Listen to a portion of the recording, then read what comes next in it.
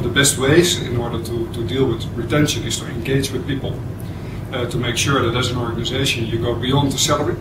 Of course, salary is an important qualifier, but again, it's an extrinsic value. It makes more impact to engage with employees, to make them more part of the career that they can experience in this organization. So employee engagement, it's simple. It starts with identifying individuals by engaging them on an individual level, as well as making sure that you have career programs that align to it.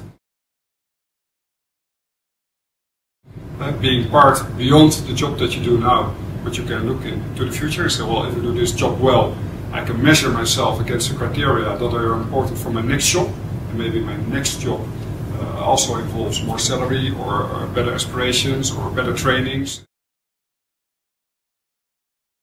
Assess them if their potential is right, and if the potential is high and the performance is high, you want to train them, skill them, and prepare them to be a leader or a manager or a very good specialist in your organization.